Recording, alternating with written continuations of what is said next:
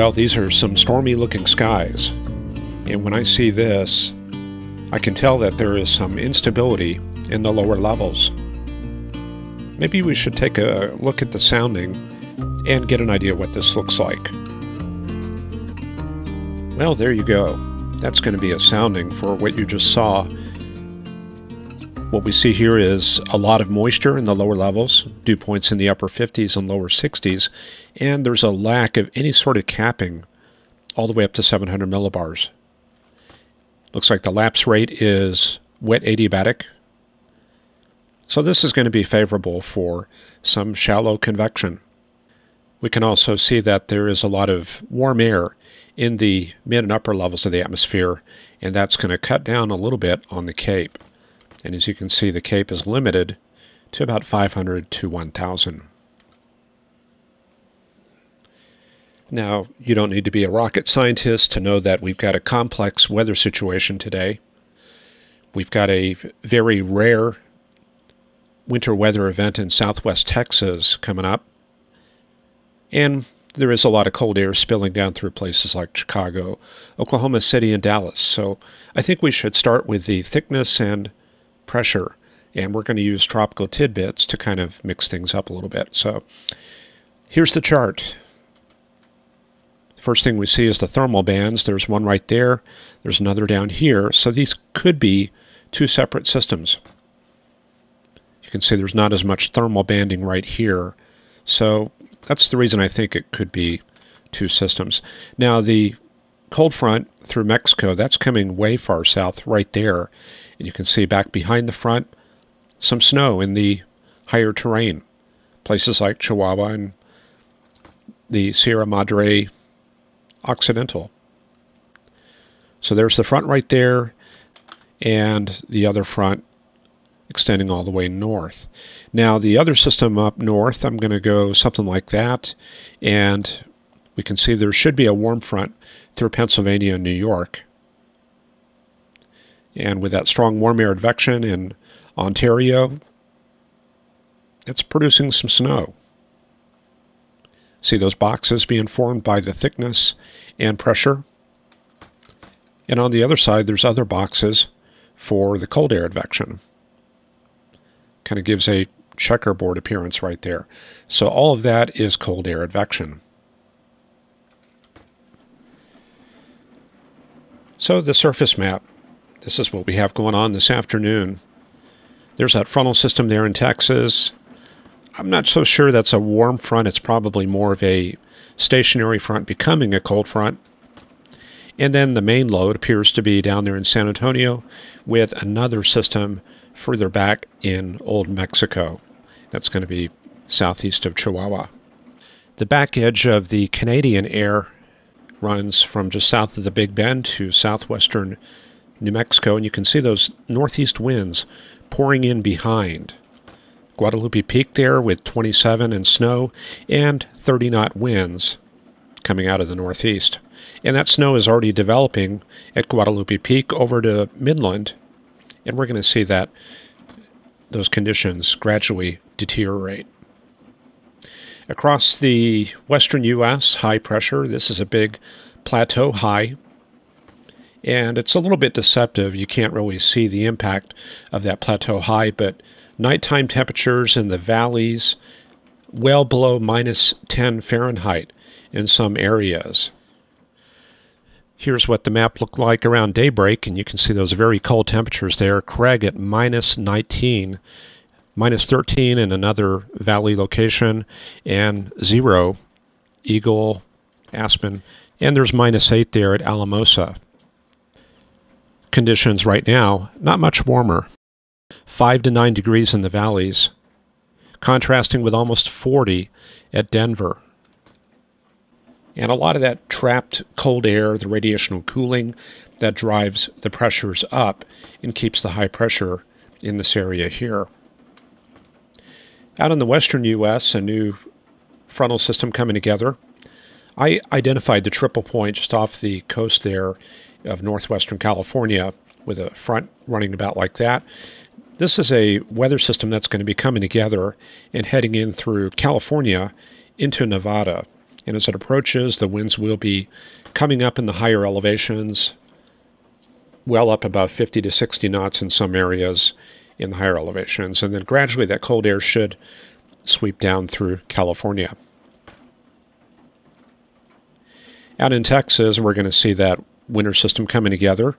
This here, these two systems, these are going to consolidate and deepen into a strong low pressure area near the Texas coast overnight.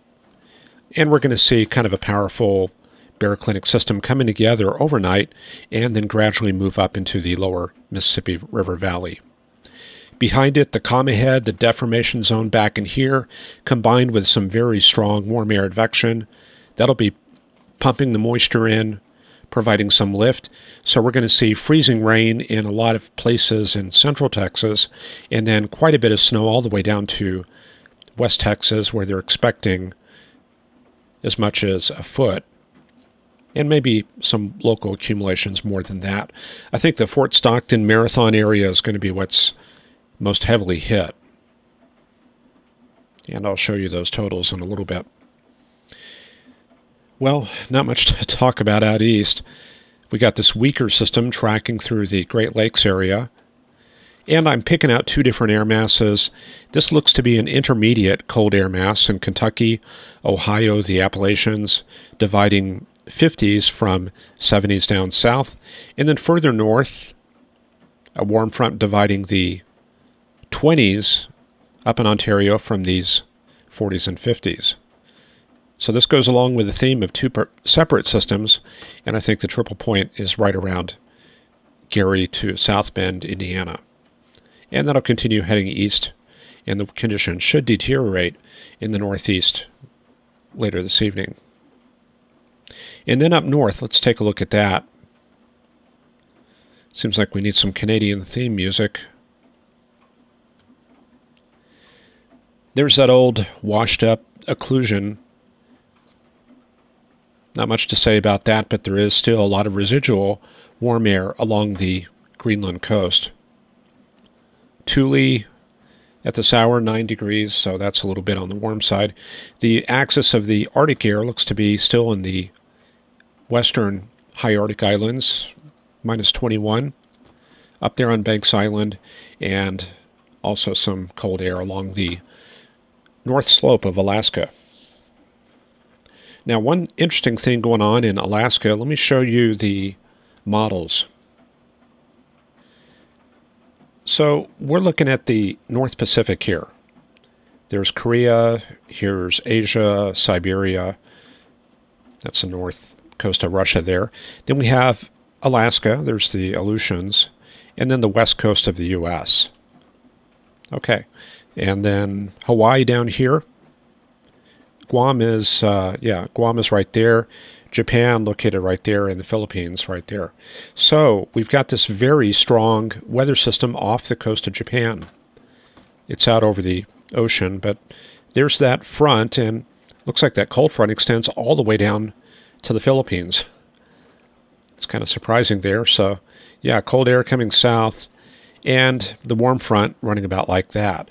Now you can see the central pressure, 961 millibars, during the midday hours right now. But watch what happens going into tonight and tomorrow.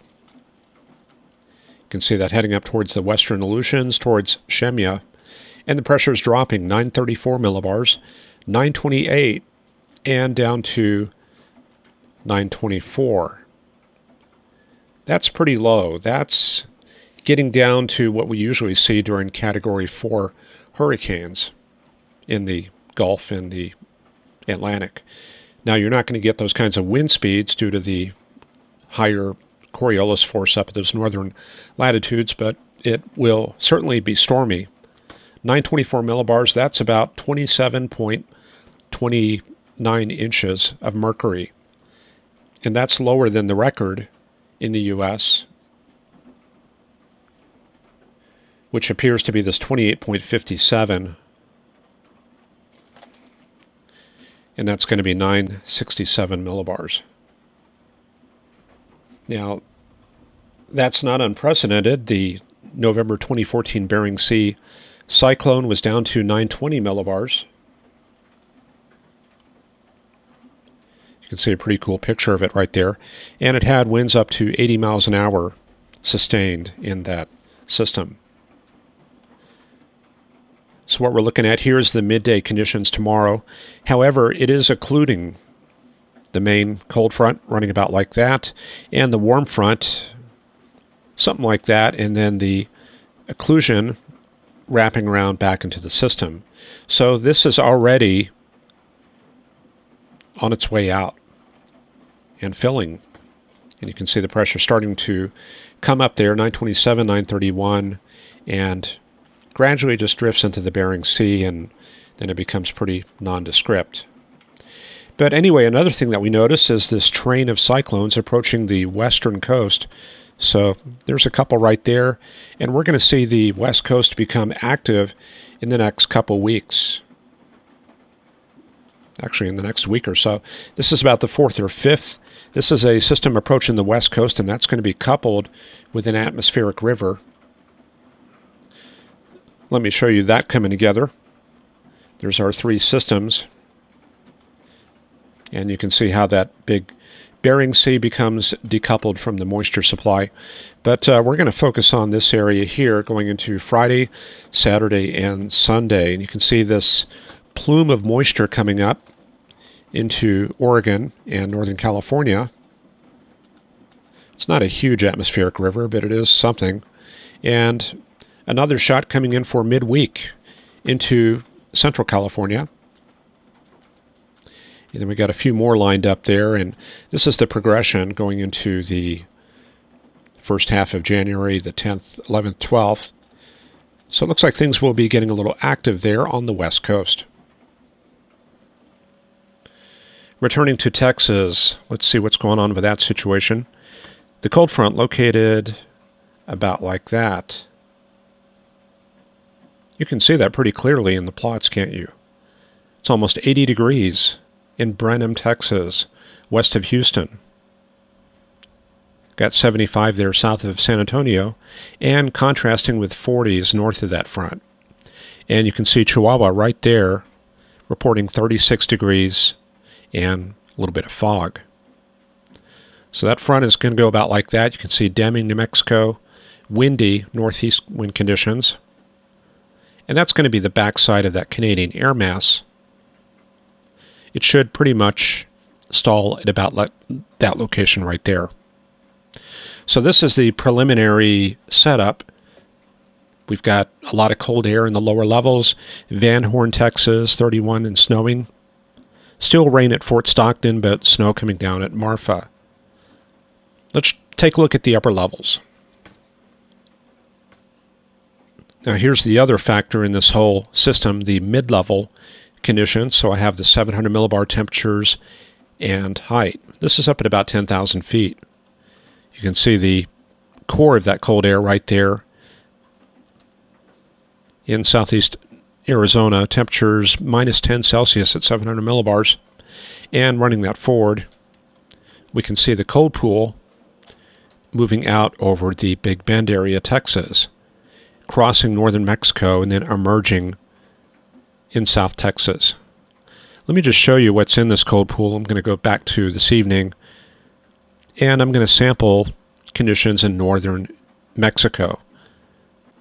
That column has a very steep lapse rate. Pretty much wet adiabatic all the way up, and very cold. The entire column below freezing. The tropopause right there at about 400 millibars.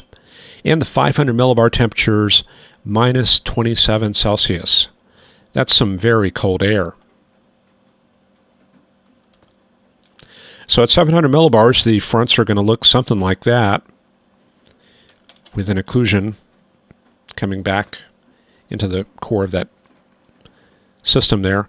Anyway, so the whole thing moves out, and that kind of primes this area of West Texas for snowfall. You can see the whole column is below freezing. The dendritic growth zone located right at about that level there, and the whole column supports snow. So anyway, the whole thing is going to emerge northeast into Texas. And Then we can see another shot of cold air trailing in right behind that. And there it is, heading up into the northeast U.S. So we'll wrap this up looking at the WRF ARW. I like that model a lot. Bring this up to the current time. We're about right there. You can see the front moving through Texas. And back in here, there's the deformation zone and the cold air aloft. Precip changing over to snow there. Now the other factor I forgot to point out is the 850 millibar warm air advection. Yeah, here you go. The 850 millibar fronts looking like that this morning. And this evening,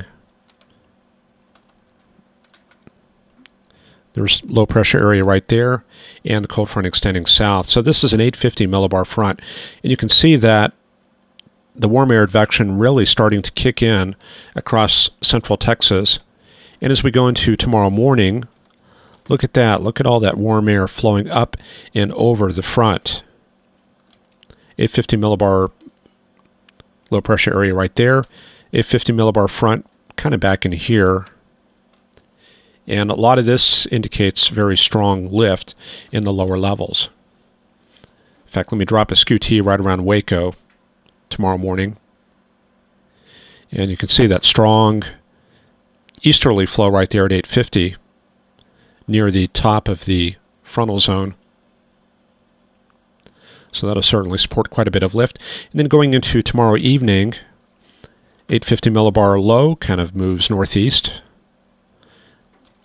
That looks to be the fronts right there. There's the warm sector. And there is still warm air flowing up and around.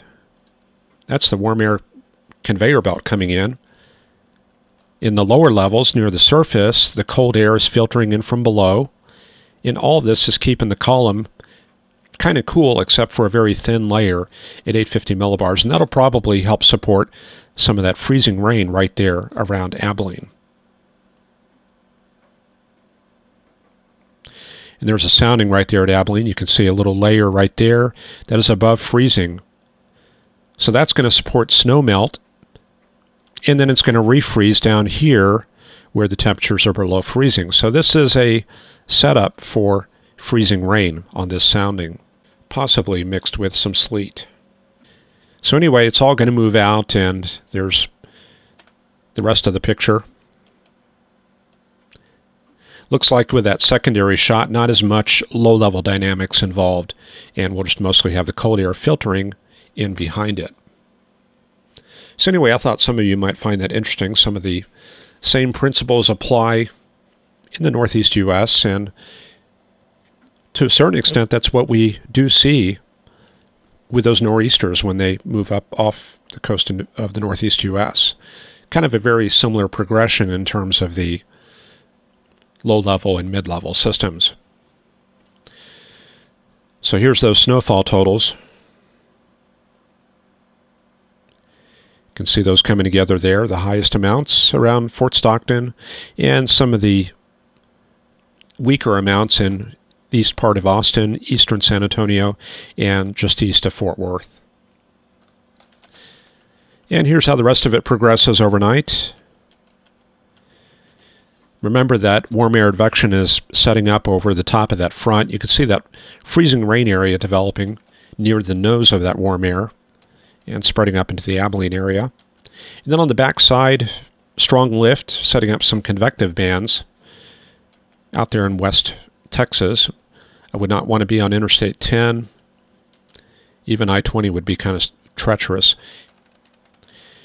And then with the main cold front emerging, we get some thunderstorm shower bands moving across East Texas early tomorrow, and eventually that moves up into Louisiana. And then we get the dry slot filtering in the backside there.